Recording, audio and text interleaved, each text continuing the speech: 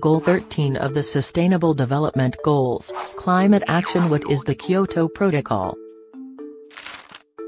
According to the United Nations, the Kyoto Protocol is an agreement linked to the United Nations Framework Convention on Climate Change, which commits its parties to setting internationally binding emission reduction targets.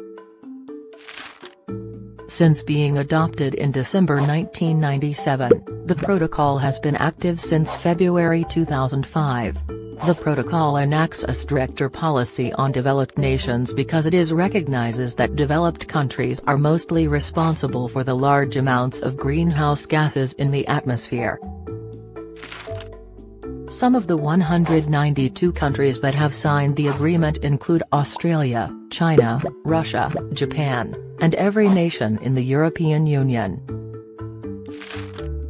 The United States and Afghanistan are two of the only developed countries who have not signed.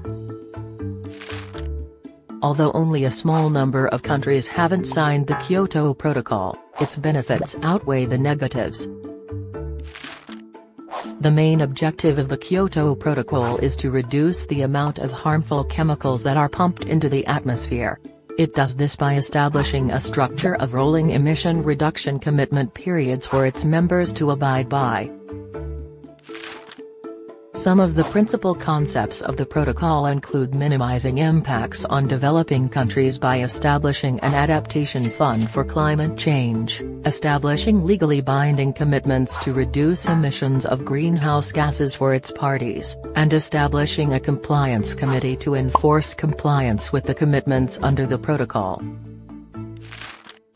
The Kyoto Protocol is a step in the right direction for a global fight against climate change.